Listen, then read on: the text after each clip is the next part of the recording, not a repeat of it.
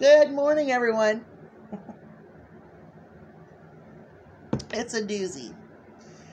I think it's almost stopped raining now. I'm getting ready to go outside, get my clothes on, and go out there and trudge around in the mud.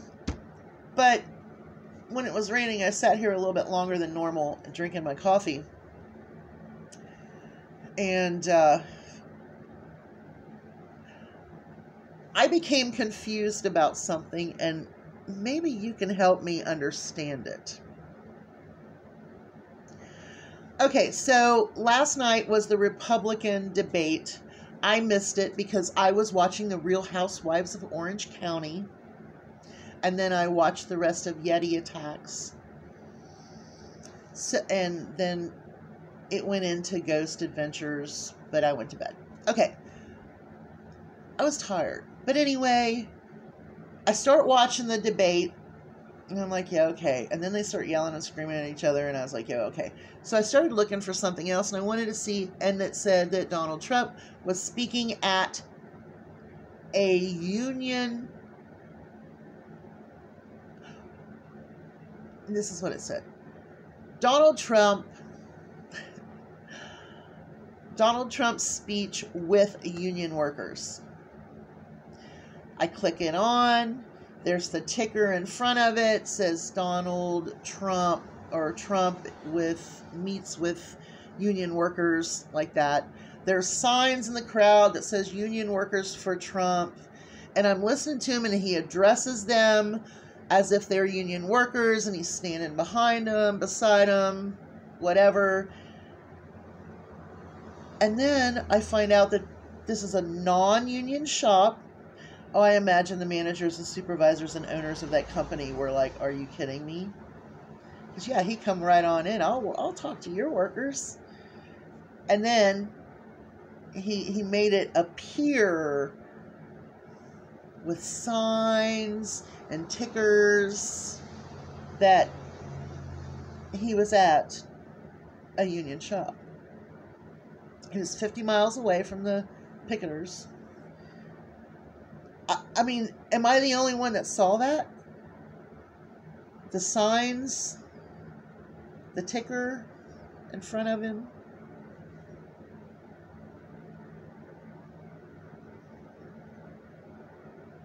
That's a lie.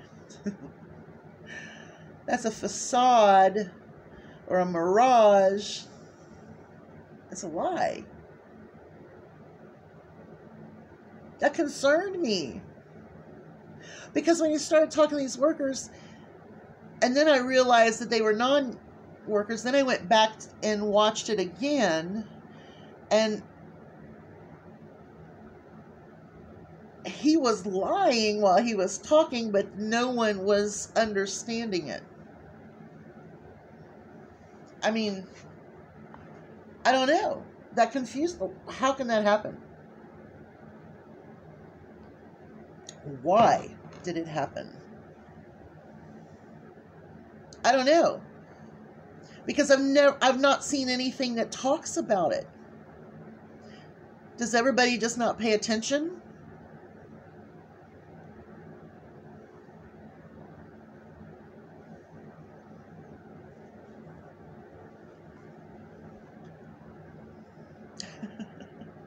That was a setup.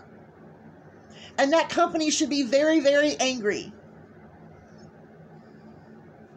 That company should be very, very angry if they didn't.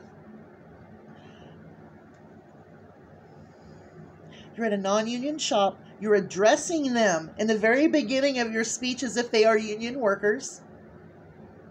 And you're saying you're right there with them while they're striking. These people in this shop were not striking. I would have been standing there like, what are you talking about? I'm confused, you guys. And then there were signs in the crowd of non-union workers. Union workers for Trump. The union workers didn't want him near.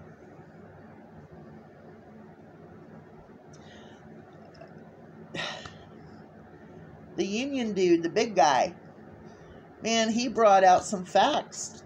Why they didn't want him near.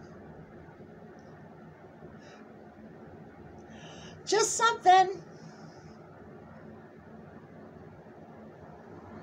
But let me insert something else. Okay, I really wasn't going to do this, but I have to.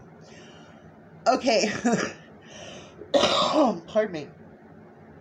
I listened to everything, okay? And I listened to him talk about electric boats. When I got to the electric boats, I know he hates windmills. He says they're going to kill whales and they do this and they do that. I'm sorry, anytime we can get better energy, you know, still dig the coal, still drill, but man, we need some alternatives. And this is where I always say that Jimmy Carter was before his time, because China listened to Jimmy Carter about, you know, alternatives. So I don't care what y'all think about him, but that was the right kind of forward thinking then on energy that was squashed. Okay, there's room for everything. There's room for all sorts of energy.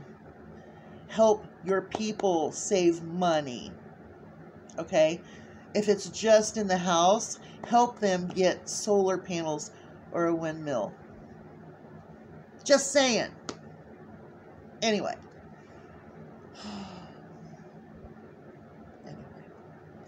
He was talking about the electric boats.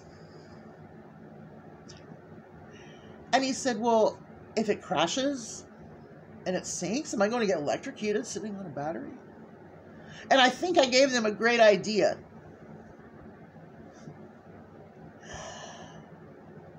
I stopped the video.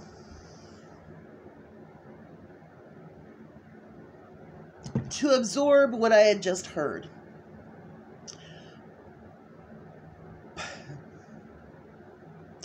I'm just going to throw out there, anybody else who heard this would realize how strange it is. Submarines, one example. Underwater vehicle, almost totally electric.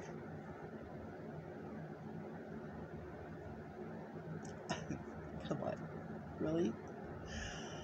Ooh. That tickled me. And then I hit play again, and I'm listening to the rest of it.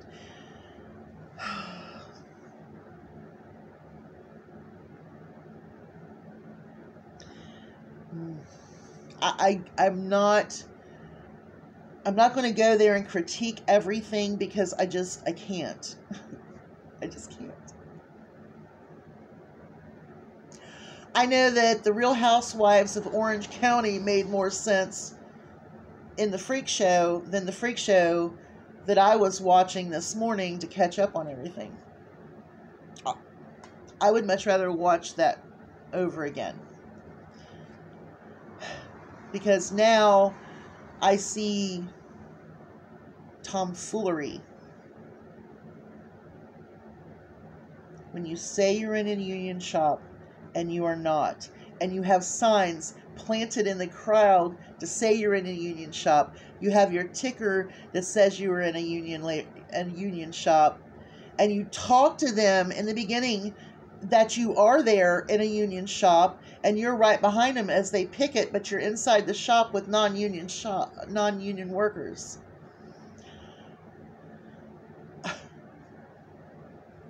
It's a scam. So I have to say, I'm really upset over this. Y'all have a great day. Hugs from a distance. Bye, y'all.